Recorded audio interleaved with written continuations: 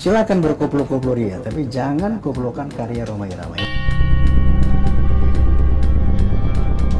Kreativitas musisi-musisi Indonesia memang seakan tak ada batas.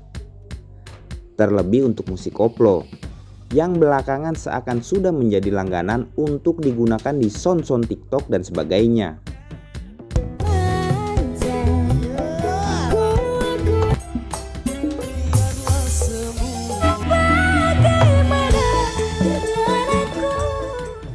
Beragam lagu mulai dari lagu-lagu mellow, lagu barat, DJ, bahkan lagu kartun pun banyak yang digubah menjadi koplo.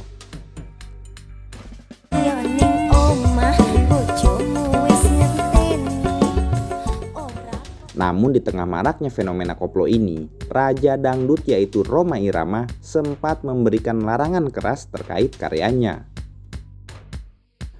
Rhoma Irama melarang lagu-lagunya dijadikan koplo oleh siapapun. Jangan koplokan lagu-lagu karya Rhoma Irama. Nah itu saya pernah bikin itu. Itu maksud saya tadi. Ya artinya Anda mau membuat koplo itu hak asasi Anda. But Go ahead, but tapi jangan karya saya dikoploin karena jadi rusak. Jangan koplokan lagu-lagu karya Rhoma Irama. Saya pernah bikin statement itu. Membuat koplo itu hak asasi Anda.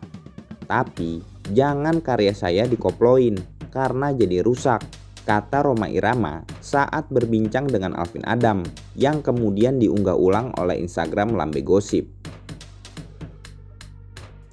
Alasannya, Rhoma Irama menilai bahwa dengan mengubah sebuah lagu menjadi koplo akan berpengaruh pada esensi dari lagu tersebut. Nah, misalnya kalau lagu dakwah dikoploin, lagu mellow dikoploin, kan jadi sense of musicnya kan jadi rusak.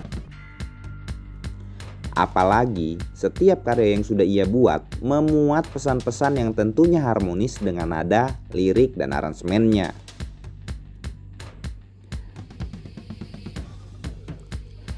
Oleh karenanya, jika sebuah lagu yang katakanlah memuat pesan dakwah di dalamnya diubah menjadi koplo, maka isi pesan tersebut dikhawatirkan justru tidak tersampaikan.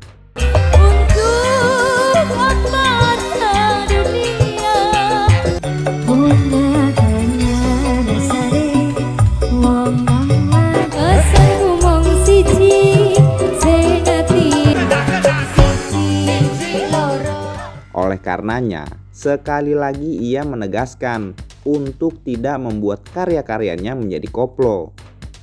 Silakan berkoplo-koplo ria, tapi jangan koplokan karya Rhoma Irama. Itu aja. Bagaimana menurut kalian? Tulis di komen.